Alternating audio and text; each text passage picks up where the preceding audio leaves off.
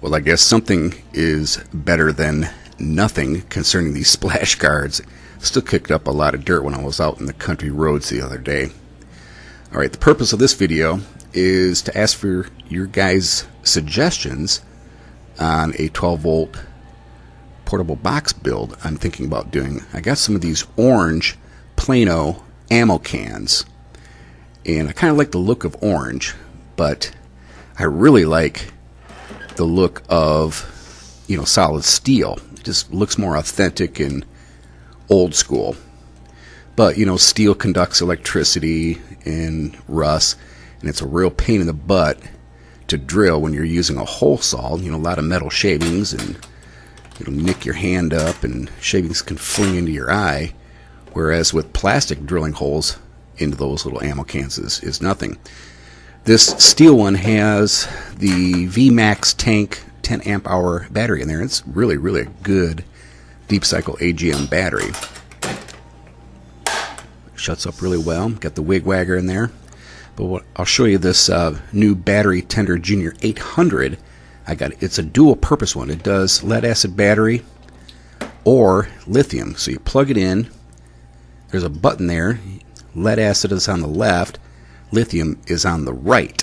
And I got this specifically for my new ammo can that has the Dakota Lithium 10 amp hour battery in it. I'll get into that in a second. But it also just works flawlessly with lead acid battery. No issues whatsoever. Now here is my lithium one with the Dakota Lithium 10 amp hour battery in there. I'm just showing you the wig wagger function there. That's that new style LED voltmeter with a switch and a QC 3.0 fast charger socket. I think it's really, really nice. There's my cigarette lighter in my right hand there. Using dual bus, yakety schmackety. You've seen that in my other video. I gotta tighten up that wig wagger. It's this double-sided tape in there. But this thing is really, really lightweight. This was kind of my first attempt with lithium. But I want to show you here. I'm going to plug this Battery Tender Junior in and select it for lithium. Push the button there. Now it's on lithium mode. And you plug this thing in. Now here's the problem that I had with this Battery Tender Junior 800. It's supposedly is good for lithium.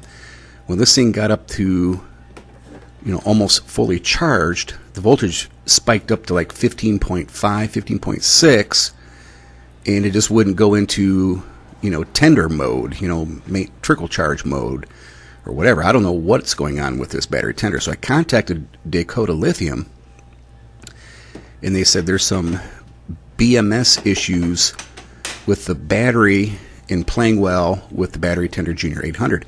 Now, to be honest, I did not contact Battery Tender Junior on this charger, so there might be something that I'm missing, or it's completely fine. But hats off to Dakota Lithium for sending me a charger for this unit. So I'll have the correct lithium battery charger. I'm just showing you that the cigarette lighter works in the cigarette lighter socket, and there's the new socket for the voltmeter switch and QC 3.0. Yeah, I really like the weight saving with the plastic, and working with plastic is really, really easy, especially on the hands when you don't cut your hands up drilling. So as I said before, I got an orange ammo can, very similar to the one that I built there, and I'm thinking about making one orange. Christmas is coming up too. My brother would love to have one of these for his shop.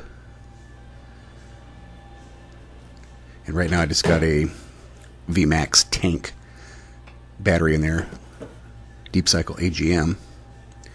But I'm not quite sure. What do you think? How many lights should I put on it?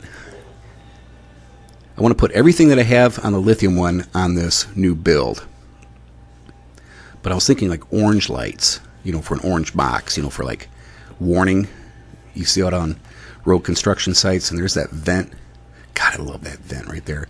Got a couple holes in the bottom there too. SAE 2-pin for charging. But man, I love the look of metal. So, alright guys, what are your suggestions? What do you think would be the way to go with this orange box build?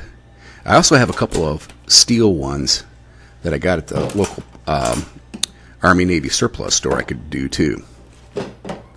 But alright guys, hey, thanks for watching, and let me know what you think with this next build.